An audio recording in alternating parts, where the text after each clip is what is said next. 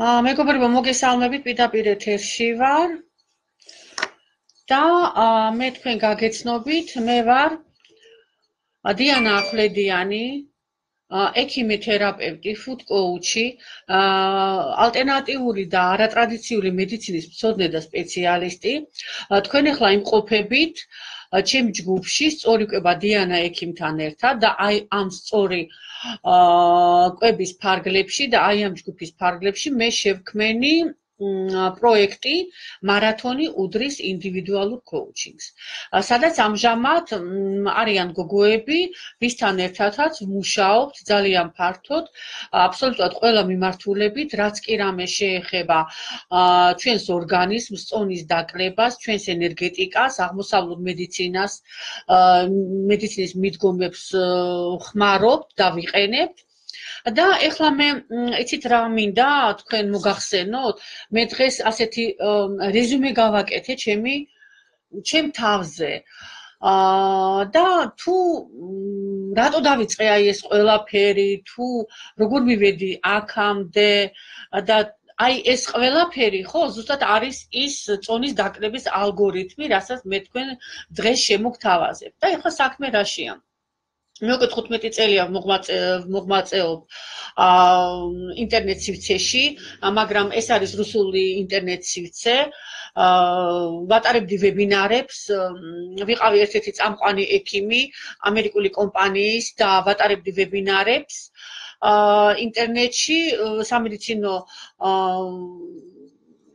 ინფორმაციებზე, ასევე სწორკვებაზე და ბევრ სხვა რამეზე. და 2 წლის წინ მე გადავწყვიტე, რომ შემოსულიყავი ქართულ 2 წლის წინაც არა, დაახლოებით, ემწუთში გეტყვით, წელიწადნახევრის წინ, ამ ზაფხულს ივლისში შესრულდა 1 წელი, ანუ წელიწადნახევარია პრაქტიკულად, რაც მე მაგ აი ეს ჯგუფი, სწორი კვება დიანა ექიმთან ერთად. და მე მოგიყვებით მოკლე ისტორიას, რომ თქვენ მიხვდეთ თუ მე რატო გადავწყვიტე დღეს მე ეს ყველაფერი თქვენთვის მომეყოლა და ზუსტად აი ამ ეტაპებზეა, აი ამ ეტაპების განვითარებაზეა აი საფუძველი, რის შედეგადაც მე თვითონ მივიღე შედეგები წონის კლებასთან დაკავშირებით და მერე უკვე აი ამ სწორი კვება დიანა ექიმთან ერთად, აი ამ ჯგუფის ფარგლებში მე უკვე შევქმენი მარათონი უდრის ინდივიდუალურ კოუჩინგს, სადაც უკვე ასევე ჯგუფურად და ასევე ინდივიდუალურადაც ჩვენ მე ვმუშაობ ნებისმიერ მონაწილესთან. და ეს დაიწყო 4 წლის წინ, მოხდა ჩემ ცხოვრებაში ზუსტად 4 წლის წინ, მოხდა ჩემ ცხოვრებაში ტრაგიკული რამ. მე გადავიტანე ძალიან დიდი სტრესი, ძალიან დიდი ფიზიკური დატვირთვა. და ამ ყველაფრის შედეგად მე მივიღე მეტაბოლური სინდრომი. მეტაბოლური სინდრომი ეს არის ინსულინის რეზისტენტობა, რის შედეგადაც მე მოვიმატე ძალიან ბევრი წონაში, მქონდა ჰაერის უკმარისობა, მქონდა დაგროვილი ვისერალური ცხიმი, დამეწყო წნევები, არტერიული წნევები, რომელსაც მე საერთოდ არ მქონია ცხოვრებაში წნევები, რომელსაც მე პრაქტიკულად ვეღარ ვიგვარებდი, არანაირი მედიკამენტი და არანაირი ჩარევა მე უკვე ამაზე არ მშველოდა და მე მივხვდი, რომ ეს იყო იმ სტრესის და იმ ფიზიკური დატვირთვის შედეგი, რაც მე გადავიტანე. და მე დავიწყე ჩემი ცოდნის და ჩემი პრაქტიკის გახსენება და მოგროვება ერთ სივრცეში და გადავწყვიტე, რომ მომიარა ჩემი თავისთვის ზუსტად აი მეტაბოლური სინდრომიდან გამომდინარე. მოუარო ჩემ თავს, რასაც აქვია, ხო? მე ამას ყოველთვის ვაკეთებდი მთელი ჩემი ცხოვრების განმავლობაში, იმიტომ რომ მე სულ ვიყავი 20 წელზე მეტია მე ვარ სწორკვებაში, მე ვქადაგებ, ასე ვთქვათ, სწორკვებას და ჯანსაღი ცხოვრების წესს და მიმართულებას და მე მეტნაკლებად ყოველთვის ვცდილობდი, რომ მე ეს ყველაფერი დამენერგა ჩემ ცხოვრებაშიაც და ჩემ თავზეაც. მე ახლა გამოვრიცხავ იმ წლებს, რა უარყოფითი წლებიჩიაც ვიყავით ჩვენ გაჭირვების პერიოდს, მე არ გულისხმობ იმ პერიოდს, როცა უკვე დაალაგდა ცხოვრება, მე უკვე მაშინ ასე ვთქვათ გათვითცნობიერებულად მოვიკიდე ჩემ თავს. მაგრამ აი ამ სტრესის შედეგად 4 წლის წინ რა სტრესის დამემართა, ხო, აი ამ სტრესის შედეგად მე მივიღე აი ეს მეტაბოლური სინდრომი. და დავიწყე ჩემ თავზე მუშაობა, დალაგება აბსოლუტურად ყველაფრის. იცით, წონის დაკლება არ ნიშნავს იმას, რომ ჩვენ უნდა შევიზღუდოთ რაიმე კვებითი პროდუქტი. წონის დაკლება არ ნიშნავს იმას, რომ მე გიჟივით უნდა ვივარჯიშე 24 საათი, გაუგებარი რაღაც რითმებში და გაუგებარი რეჟიმში, მოვკვდე მშიერი და მე ასე ვთქვათ, მოვიხსნა ეს მეტაბოლური სინდრომი და მოვიხსნა ეს ინსულინის რეზისტენტობა, ხო? სწორი კვება და წონის დაკლება არის სულ სხვა რაღაც. წონის დაკლება და სწორი კვება არის ინდივიდუალური, მეგობრებო. გამომდინარე თქვენი სქესიდან, თქვენი ასაკიდან, თქვენი სოციუმიდან, თქვენი კლიმატური პირობებიდან, თქვენი ოჯახური სიტუაციებიდან, თუ რომელ ქვეყანაში ცხოვრობთ და რა კლიმატურ პირობებში ცხოვრობთ და ძალიან ბევრი სხვა ჩვევებიდან, კვებითი ჩვევებიდან და ასე შემდეგ და ძალიან ბევრი რამ სხვა კიდევ. მე ყველაფერ აი ამ ინფორმაციას, რასაც მე ვფლობდი აი ამ 20 წლის განმავლობაში, რაზედაც მუშაობდი, მოვუყარე თავი და დავიწყე ჩემ თავზე მუშაობა. დავიწყე ჩემ თავზე მუშაობა და მივიღე რა თქმა უნდა შედეგები და ვთქვი, მოდი მოვსინჯო ქართული ინტერნეტ სივრცე თუ რა გამომივა, ანუ ზოგადად რა ნიადაგია, არის თუ არა იმ სწორი კვების მიმართულებები, ხალხი ზრუნავს თუ არა თავის თავზე და სწორ კვებაზე და მე აი ესე ძალიან სპონტანურად და აი ამით რომ მე რაღაცის კეთება კიდე მინდოდა რომ რაღაცა ინფორმაცია მიმეწოდებინა ქართული აუდიტორიისთვის, მე გადავწყვიტე შემექმნა აი ეს სწორი კვება დიანა ექიმთან ერთად. მე არ ვიცოდი ეს რამდენად გაამართლებდა, რამდენად მარკეტინგული იქნებოდა, რამდენად გამართული ან სწორი გადაწყვეტილება მივიღე. მე უბრალოდ აი იმ ცოდნიდან და იმ ყველაფრიდან რაც მე ვიცოდი და რაც მე გავუკეთე ჩემ თავს, ხო, იმ რაღაც ნახევარი წლის განმავლობაში მე გადავწყვეტე რომ მე ეს ყველაფერი მეზიარებინა თქვენთვის. და რო დავიწყე აი ამ რო შევქმენი აი ეს ჯგუფი, მე ამ ჯგუფში უკვე გაჩნდა მე უკვე სხვა მიმართულებები. მე მივხვდი რომ ქართულ საზოგადოებას სჭირდება ეს ინფორმაცია. მე მივხვდი რომ ქართული საზოგადოება და აუდიტორია მშიერი არის პირდაპირ და გადატანითი მნიშვნელობითაც ინფორმაციულ ვაკუუმშია ზოგადად. მე მივხვდი რომ არსებობს რაღაცა ასე თქვათ ჩარჩოები, რაღაცა კლეშები, რაღაცა შტამები, რაღაცა ასე თქვათ ხედვები ამა თუ იმ მიმართულებაზე, ამა თუ იმ ცხოვრების სტილზე, ან კვებაზე, ან პროდუქტზე. და ნუ მე ეხლა ძალიან დიდი გამოცდილება მაქვს, ხო, მე მუშაობდი ძალიან წამყვან საერთაშორისო კომპანიებთან, 15 წელი ვარ ინტერნეტში, აუარება ინფორმაცია, აუარება ესე იგი პრაქტიკა, გამოცდილება, კეთება, გამოსვლა, არ გამოსვლა და ასე შემდეგ, ანუ ну ყველაფერი გამივლია, ასე ვთქვათ და ну რატომაც არ უნდა მე შევმეთავაზებინა თქვენთვის, როცა მე ამას ისედაც ვაკეთებ ყოველ დღე და ვაკეთებდი ყოველდღიურად და ეხლა მოდ მოვათავსე აი ამ სივრცეში.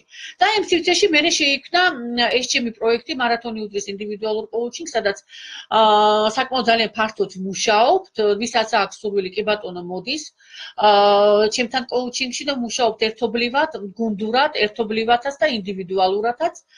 და ახალი წლიდან მე ვამატებ აი ამ ყველაფერს, ახალ მიმართულებას თქვენთვის, მაგრამ ჩემთვის 20 წელია მე იგივე აი ამ აღმოსავლურ და ტიბეტურ მედიცინაში ვარ და აქაც ვუყრი თავს იმ ჩემ ყველაფერ ცოდნას, რაც კი მე მაქვს და იანვრიდან ვიწყებ ახალ პროექტს ამ ყველაფერთან ერთად, ტიბეტური მედიცინა დიანა ექიმთან ერთად, იმიტომ რომ ტიბეტი არის მთლად განსხვავებულ განზომილებაშია, მთლად სხვა ხედვებია, სხვა მიმართულებებია, სხვა კლასიფიკაციებია, სხვა მკურნალობა, სხვა რეცეპტურა და ასე შემდეგ. მაგრამ მე ახლა დღეს მინდა თქვენ აი ესეთი რამ მოგახსენოთ. ანუ რა დამემართა მე აი ამ 2 წლის განმავლობაში, როგორ ვითარდებოდა ჩემი წონის დაკლების ალგორითმი, ხო? და დღეს რა რეზუმე მაქვს. და დღეს მაქვს უპირველეს ყოვლისა მინდა თქვა წონასთან მიმართებაში. წონის დაკლება თავიდან რომ დავიწყე, წავიდა ნორმალურად, აქტიურად, დავიკელი 11-12 კილო, დაახლოებით ასე და მე უკვე მიდიოდა ესე 2-3 კილოს, ასე ვთქვათ, მერყეობა. ვიყენებდი ვაკეთებ ექსპერიმენტებს ჩემ თავზე, სხვადასხვა კონცეფციის, სხვადასხვა მიმართულებით, თუ აი ამ სიტუაციაში მე მინდა გავუსვა ხაზი, აი ამ სიტუაციაში, რა სიტუაციაშიაც მე ვარ და ეს არის ამ იგივე სტრესის და დატვირთვის სიტუაცია, უბრალოდ მე ვერ ვიხსნი ამ სიტუაციას, მოგახსენებდი, იმიტომ რომ მე მყავს მძიმე დავატყუპი დედა, რომელსაც სული ყოველდღიურად, აი 4 წლის განმავლობაში და ნუ ეს ღამის თევები, დატვირთვა ფიზიკური და ეს ამას ვერ მოიხსნით, ხო? და მე მივედი იმ დასკვნამდე, რომ მე რაც მივიღე, შედეგი ჯერჯერობით არ შეიძლებოდა გაუმჯობესებულიყო, მაგრამ რა თქმა უნდა, მე ვაუმჯობესებდი მაინც ვატარებდი ექსპერიმენტებს, მაინც მუშაობდი ჩემ თავზე და ჩემ ჯგუფთან ერთად, რასაც მე ვაკეთებ ყოველდღიურად, იგივეს აკეთებენ გოგოები, ვისაც უნდა, რა თქმა უნდა, აქ არანაირი ძალადობა არ არის და არანაირ ჩარჩოებში არ ამყვანან, კიდე თუ არა ეს უნდა გააკეთოთ, გიან თუ ეს უნდა გააკეთოთ, დაწყებული -30 კილოგრამამდე დაკლება, დაყვანილი -2-3 კილოგრამამდე. ცხოვრების სფეროების შეცვლა, ბიზნესის დაწყება, განწყობა, პოზიტიურად, რაღაცა საქმეების კარგად წარმართა, ურთიერთობების დალაგება, სახისკანის გაუმჯობესება, ჰორმონალური ფონის დალაგება, აი ეს ყველაფერი ხდება ჩემ ჯგუფში, მარათონი უდრის ინდივიდუალურ კოუჩინგს. ძალიან ბევრი სხვა რამ კიდე. ნუ ამ ყველაფერს როგორც მე ვაკეთებ, ასევე ვთავაზობ ჩემს გოგოებს და მე მივედი აი ასეთ, ნუ მე ერთმა შედეგმა გამაუცა ჩემმა და ამიტომ გადავწყვიტე, რომ ეს მე გამეჟღერა, იმიტომ რომ მე პრაქტიკულად მარათონში მე ეს საკითხი ესე ფართოდ არ გადამიწყვეტი, არ გამიშლია. ნახევარი წელია, 6 თვე არის, რაც მარათონის ფარგლებში ვმუშაობთ უკვე და მე მაქვს ჩაწერილი 285 ვიდეომდე. და ეს არის ყველა სასწავლო ვიდეო აბსოლუტურად, ანუ მე თქვენ გასწავლით ყოველდღიურ რეჟიმში მე ვწერ ვებინარებს ლაივში და გოგოები ამას უსმენენ, მე კითხვა პასუხი, გარჩევა, თავის თავზე მორგება და ასე შემდეგ, ნუ მიდის მუშაობა, მიდის სწავლება, სწავლობენ თავიანთ თავს და მიდის მუშაობა, ყოველდღიური მუშაობა. და მე ერთი რაღაც აღმოვაჩინე. რაღაცა დაახლოებით ამ თვენახევრის წინ, როცა ავიწონე, ხო, ნუ მე ისევ იმ ნიშნულზე ვიყავი, რაც დაუშვათ 2-3 თვის წინ, ეს ნიშნული 1-2-3 კილოგრამი წინ დაუკანადეს, მაგრამ რაღაცა ბოლო პერიოდში ვიგრძენე, ცოტა სხვა რაკურსით წავიდა, ასე ვთქვათ, ჩემი წონის დაკლება და მე გავიზომე გარშემოწერილობა და დაახლოებით 1 თვეში -4 სანტიმეტრი, აი ზუსტად იმ ვისცერალური ცხიმის დაწვა არის, რამაც მე კინაღამ არ დამახჩო.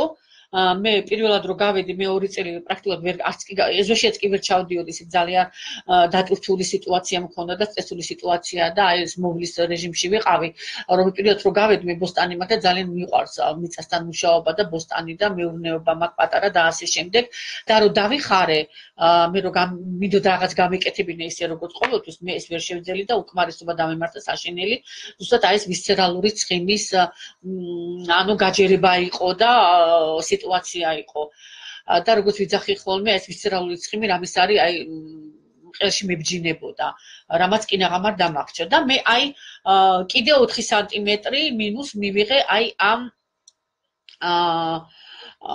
თვენახევარში 1 თვეში აი 5-6 კვირაში დაახლოებით აი ზუსტად აღარ მახსოვს მაგრამ მახსოვს რომ რაღაცა 1 თვე თვენახევრის წინ გარშემოწერილობა გავიზომე და იმის შემდეგ მე დავიკელი 4 სანტიმეტრი მაგრამ ეს ნუ არაფერი ხო ნუ მუშაობ ჩემ თავზე მიმდინარეობს ბიოქიმიური პროცესები რომლებსაც ვერ გადაახტებით ვერანაირად მოქმედოს თქვენზე შიდა და გარემო რასაც ვერ გადაახტებით ვერანაირად უბრალოდ უნდა დაალაგოთ პრიორიტეტები უნდა მიხვდეთ თუ თქვენ რა გინდათ საითკენ მიდიხართ რა არის თქვენთვის კარგი და რა არის თქვენთვის ცუდი და აი ამ ყველაფრის შედეგად ჩემს მარათონში ჩემს კონცეფციაში სწორი კვება დიანა ექიმთან ერთად და მარათონის ფარგლებში აი ამ კონცეფციაში რაც მე შევქმენი არის ვარჯიშები 2-3 წუთიანი ვარჯიშები რომელიც არის ჰორმონალურ ფონზე დაფუძნებული მე არა ვარ მოვარჯიშე ძალიან ზარმაცი ვარ აი ამ კუთხით, რაოდენ ყოჩაღიც ვარ სხვა საკითხებში, ზარმაცი ვარ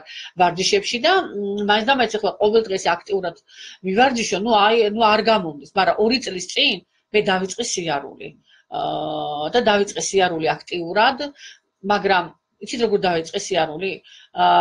Რო გავედი და დავიწყე სიარული, დაახლოებით 50 მეტრს გავდიოდი და ვჩერდებოდი. იმიტომ რომ მემართებოდა უკმარისობა საშინელი. და აი ესე, რო იტყვე ნაბიჯ მე ვისწავლე ხელახლა სიარული, ხელახლა ინტეგრირება მოვახდინე საზოგადოებასთან, იმიტომ რომ მე აბსოლუტურად აი მეტაბოლურმა სინდრომმა ჩამithრია, ასე ვთქვა. ნუ ამას რა თქმა უნდა ვერავინ ვერ ხედავდა და ვერც ამჩნევდა ჩემის გარდა, ხო? იმიტომ რომ მე მაინც ყველანი მხედავდნენ აქტიურ იმაში, მე მაინც ვმუშაობ, რა მდგომარეობაშიაც არ უნდა ვიყო, ეს არის ჩემი პროფესია, ჩემი როგორც პროფესია, ასევე ჩემი ჰობია. ვინც მე მეცნობს ახლა, ნუ იციან მათ. და აი ამ სიარულის შედეგად ელემენტალური, რასაც აქვია ფიზკულტურული ვარჯიშების შედეგად და რაც მთავარია, იმ ვარჯიშებით, რომელიც აბალანსირებს ჰორმონალურ ფონს, რომელიც მე მაგ ჩემს მარათონის კოუჩინგში, ხო? აი მის შედეგად მე რატომღაც მომინდა, რომ დამეზომა ჩემი სიმაღლე. მე მთელი ჩემი ცხოვრება, მე რატომღაც ძალიან ხშირად ვიზომებოდი ხოლმე, არ ვიცი რატო. იყო რომ რაღაცა ახლა აქ არა, როცა ვცხოვრობდი ხოლმე რუსეთში, იყო ხოლმე სიტუაციები, ან რაღაცა ცნობის აღება იყო საჭირო, ან რაღაცა პროფილაქტიკური შემოწმება იყო, ან რაღაცა უნდა გაგიარა, ან აი სულ რაღაცა იყო, სადაც ყოველთვის ხოლმე ეს წონა და სიმაღლე იზომებოდა ეს პარამეტრები და საჭირო იყო და მე ყოველთვის ვიცოდი, რომ ჩემი სიმაღლე იყო 1.61 მ. და რაოდენ გასაოცარი არ აღმოჩნდა, რომ ჩემი სიმაღლე დღეს არის 1.62 მ. მე შოქში არ ჩავარდი. მე ჩემ თავზე გამიკვირდა. ეს მე ვიცი, რომ ეს ხდება პრაქტიკაში და ეს ხდება შემდგომი სიტუაციიდან გამომდინარე. როცა მე დავემართა მეტაბოლური სინდრომი, მე როგორც ყოველთვის აი ამ ნაწილში ხო უკანა ეს რასაც აქვია ხერხემლის ნაწილში რო იძახიან ხოლმე რომ ცხიმის დაგროვება მაქვს, ანალოგიური სიტუაცია მქონდა მე, მაგრამ ეს ცხიმის დაგროვება კი არა, ეს არის კორტიზოლის ზემოქმედება, სპაზმი, ეს მექანიზმი მაქვს ახსნილი იგივე ჩემი მარათონის ვიდეო ვებინარების ფარგლებში, როგორც ძალიან ბევრი სხვა საკითხი და მე ეს აღარ მაქვს დღეს მოვიხსენი ეს ჰორმონალური ვარჯიშების შედეგად მე დავაბალანსირე ჰორმონალური ფონი, როგორც კორტიზოლის, ასევე მელატონინის, ასევე სერატონინის და ენდორფინების, რომ მე ამ ვარჯიშებს ვთავაზობ ჩემს კოუჩინგში ხალხს, ვაკეთებ ელემენტალურ გაწერილებს, ვაკეთებ ჩაკრების ასანებს, რასაც მე იგივე ვთავაზობ მარათონის ფარგლებში ჩემს მონაწილეებს და ეს აი ეს ყოველდღიური კეთების შედეგად, ხო? მე რასაც ვაკეთებდი აი ამ 2 წლის განმავლობაში, მე პრაქტიკულად, ვთქვათ, არც მოველოდი ამას და არც მინდოდა, ნუ უბრალოდ არ ვიცი რატო გავიზომე და მივიღე ეს შედეგი, რომ მე პრაქტიკულად შეიძლება ზუსტად სანტიმეტრი ნახევარი არ იყოს, იმიტომ შეიძლება იქ რაღაცა მილიმეტრები შევცდე, ხო? ნუ შეიძლება ჩავთვალოთ, რომ 1 სანტიმეტრი. ეს არ არის მეგობრებო, რომ მე გავიზარდე. არა, ეს გაზრდა არ არის. ეს არის ზუსტად აი იმ სპაზმის და კორტიზოლის ზემოქმედების მოხსნა, რის შედეგადაც ჩვენ ვიხრებით, ჩვენი კუნთოვანი სისტემა სპაზმირებული ხდება, ჩვენი ხერხემალი სუსტდება და ჩვენ გვინდა თუ არ გვინდა მივდივართ ასე ვთქვათ მიწისკენ, როგორც კი იტყვია ხოლმე, ხო? და ეს ყველაფერი მოვიხსენი. ნუ ეხლა წონის დაკლების ალგორითმში რა იგივე ის რომ თუ გინდათ რომ დაიკლოთ წონა, უპირველეს ყოვლისა უნდა გაიაზროთ ის, რის გაკეთებაც გინდათ. აუცილებლად უნდა გქონდეთ მიზანი, თუ რა მიზნამდე გინდა რომ თქვენ მიხვიდეთ, ხო? და ამ მიზანს აქვს თავისი ქვეპუნქტები და აუცილებლად უნდა გაიაროთ და აი აქ უნდა გაიაროთ ის ქვეპუნქტები, რაც აუცილებელია და საჭირო არის იმისთვის, რომ ქვეცნობიერი მიხვდეს თუ თქვენ რის კეთება გინდათ. ქვეცნობიერი მიხვდეს იმას, რომ თქვენ გინდათ, თქვენ ზედმეტი რაც კი გაქვთ კილოგრამები, თქვენ მისგან განთავისუფლება გინდათ, ხოლო ისე რომ ქვეცნობიერი არ შეაწუხოთ. თორე თქვენ თუ დაიწყეთ მკაცრი დიეტები, ქვეცნობიერი არ გაგიშვებთ და ძალიან დამიწერეთ, ეხლა ძალიან ბევრს გქონდეთ ესეთი შემთხვევები, დამჯდარხართ მკაცრ დიეტაზე და უფრო მეც იმატებთ. რატო?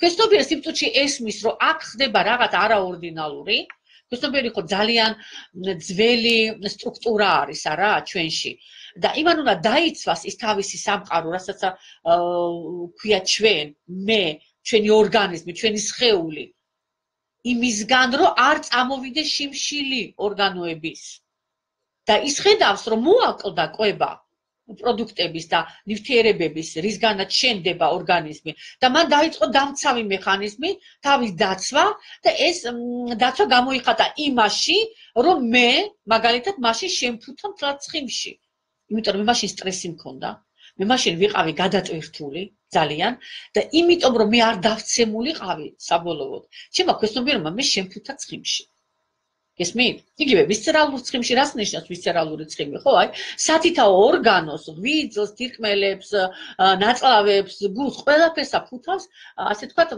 ჩანთაში, ცხიმის ჩანთაში. და ამის შედეგად, როცა ცხიმში იფუთებიან ესენი, ხო? იმათ მოძრაობის საშუალება აღარ აქვს თვითონ ორგანოს. გესმით? სუნთქვის საშუალება აღარ აქვს, რომ ის შებოჭილი არის აი ამ ცხიმში, მაგრამ ქვეცნობიერს ეს უნდა რომ ემანდ არ იშიმშილოს და ემანდ სიკვდილამდე არ მივიდეს ჩემი სხეული. გესმით? მე ერთ პერიოდში თქვენ რაღაცისგან გიცავთ ეს ქვეცნობიერი თქვენ. რატო? იმით აი ესეთი არასწორი ქმედებებისგან, იგივე იმისგან რომ თქვენ მკაცრ დიეტაზე დაჯექით. აი როგორც მეუბნები მე ხომ გრეჩხის დიეტაზე ეჯინენ რაღაცა თვეები. რაღაც გაუგება რაღაც საკვებებს სჭამდნენ, გაუგება რაღაცა არ დავასახელებ რაღაცა მიმართულების საკვებები, რომლებიც აბსოლუტურად მე გუშინაც ჩავატარეთ გუშინ წინაც აი ამ ჩემ ჯგუფში ის ვებინარი და ვთქვი რომ აბსოლუტურად ნებისმიერი შეზღუდვა დიეტაში მუშაობს. შეზღუდული დიეტა აბსოლუტურად იკლებ წენაში, მაგრამ გააჩნია რის ხარჯზე და რის ფასად.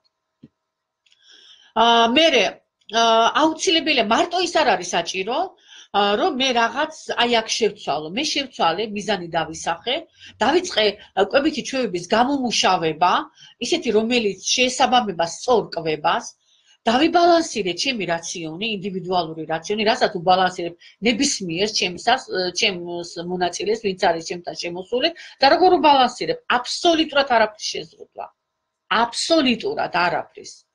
მაგრამ ჩვენ ვიცით რა მეთოდით, როგორ ჯერადობად, პერიოდულობად, როგორ და რა უნდა მივიღოთ და რა საკვები და საკვები უნდა მივიღოთ. ნებისმიერი საკვები შედგება სამი კომპონენტისგან, ეს ჩვენ გვინდა თუ არ გვინდა. თქვენ როგორ მარტო გრეჩხაზე დაჯექით, ეს რას ნიშნავს? როგორ თქვენ არ იღებთ ან ცხიმებს, სწორ ცხიმებს, ну ამაზეც მარათონზე მუშაობთ და იციან გოგოებმა რა სწორი ცხიმებზე არის აქ საუბარი. თქვენ არ იღებთ ცილებს და არ იღებთ ნახშირწყლებს, რომლებიც საჭირო არის იმისთვის, რომ დააბალანსირონ ნივთიერებათა ცვლა და თქვენ გინდათ რომ წონაში დაიკლოთ, ვერ დაიკლებთ წონაში. ნებისმიერი ვინც კი მოდის ჩემთან მარათონში, ყველა არის მშიერი ბჭყალებში. რატო? უჯრედია მშიერი. იმიტომ რომ თქვენ არ იღებთ იმ სრულფასოვან კვებას. სამი კომპონენტი, ცილები, ცხიმები, ნახშირწყლები. სამი კომპონენტი. ნახშირწყლები, არასწრაფი, არა ნახშირწყლები, რომელიც არის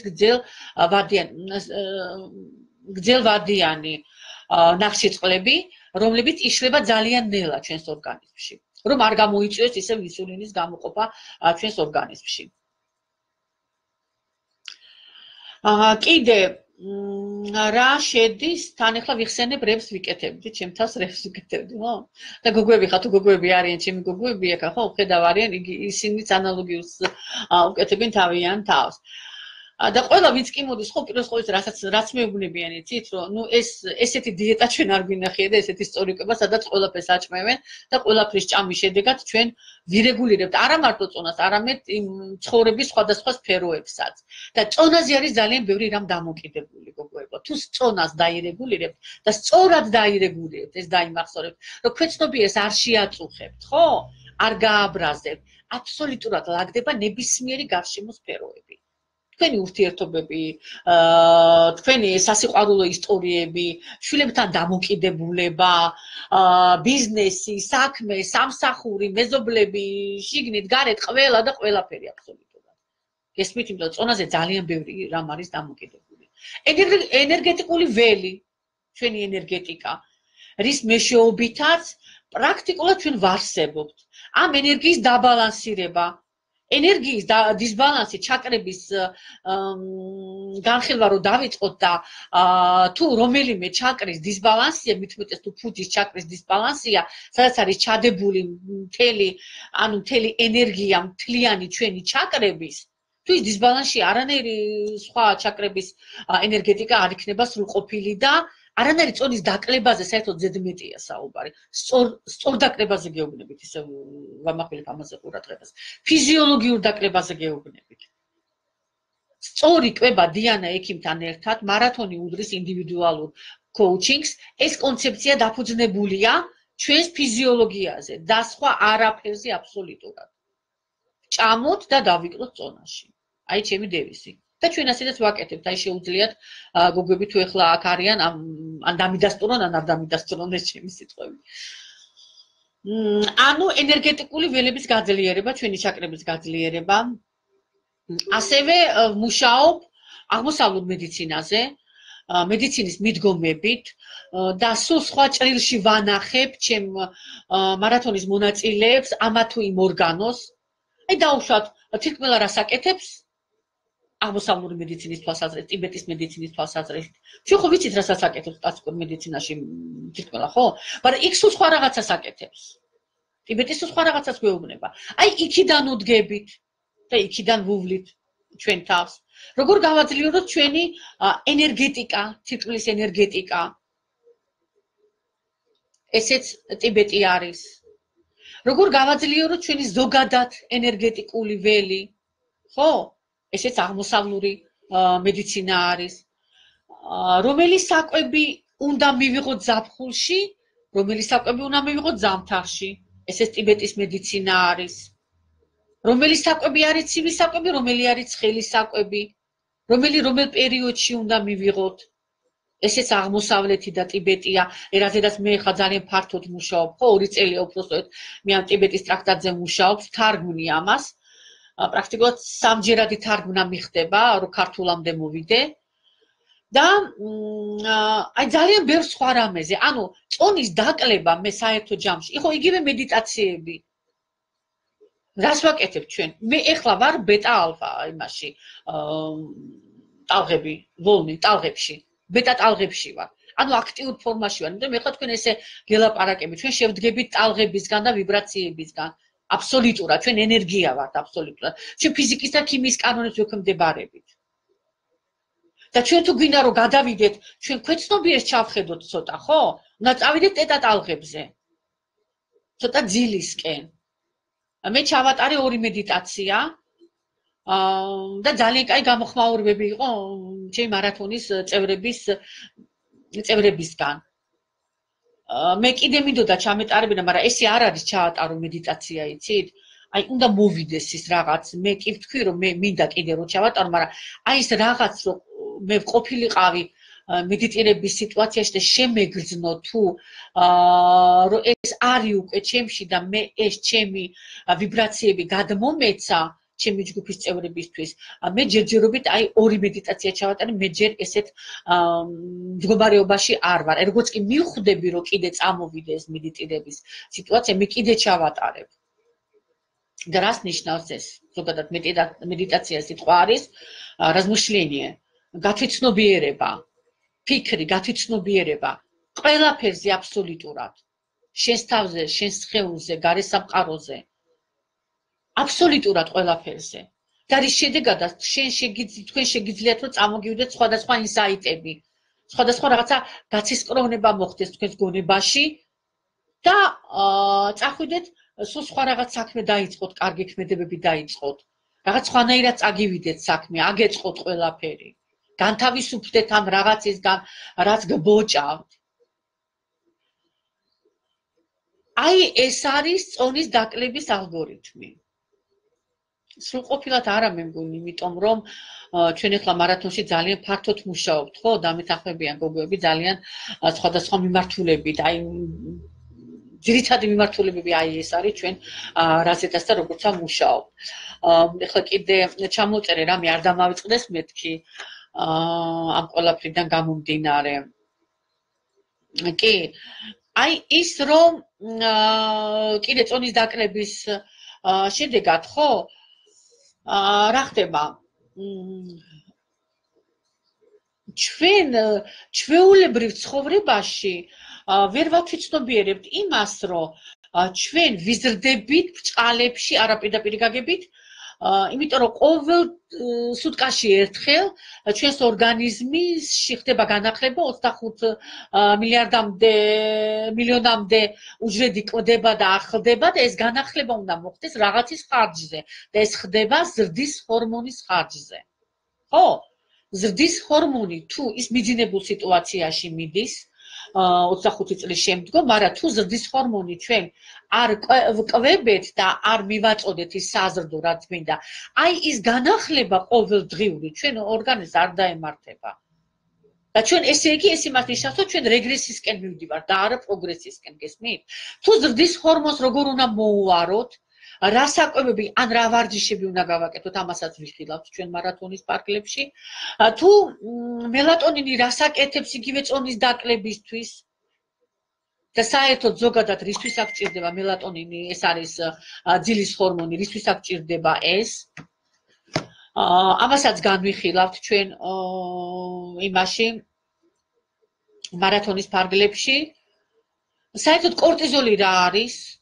კორტიზოლის დღე-ღამის განმავლობაში მისი ზემოქმედება, როდის არის აქტიური, როდის არის პასიური და როდის რა შეგვიძლია ვაკეთოთ. ამის ეს ყველაფერი არის წონასთან მიმართებაში, აბსოლუტურად ყველაფერი, გოგოებო. აბსოლუტურად ყველაფერი. თუ როგორ ვისწავლოთ ჩვენ პოზიტიური აზროვნება, ვატარებთ სხვადასხვა ტრენინგებს, თუ როგორ გავაფართოვოთ ჩვენი მენტალური საზღვრები, როგორ გავწიოთ ჩვენი მენტალური საზღვრები. ჩემ თავზე ეს მაგალითი, მე ვებინარი მაქვს ჩატარებული ამაზე, განხილული მაქვს ეს საკითხი. აუცილებელი არ არის წინდა წვეტავდეთ ვარსკვლავებს. თავარია რომ თქვენ იგრძნოთ, რომ თქვენ აქ და ეხლა ხართ ბედნიერები. აი მე მაგალითად აქ და ეხლა ვარ ბედნიერი. მე დღეს არ ვიცოდი ჩავატარებდი თუ არა ბოლომდე დარწმუნებული არ ვიყავი. დილას უბრალოდ ეს ჩემი 1 სანტიმეტრი ზრდის ის რომ ვნახე, ხო, გავოცდი და მე ვთქვი რომ მე ეს უნდა აუცილებლად გავაჟღერო.